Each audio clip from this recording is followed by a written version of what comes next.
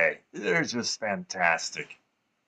This group of ponies seemed to be undeterred by my presence, and I tried to keep a respectful distance from them.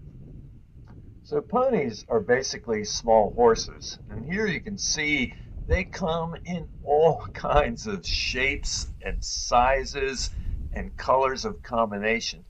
But one thing they all do have is they have a really dense, heavy, thick fur, which allows them to survive in the extreme conditions that they'll face here in the winter time, completely exposed to the elements.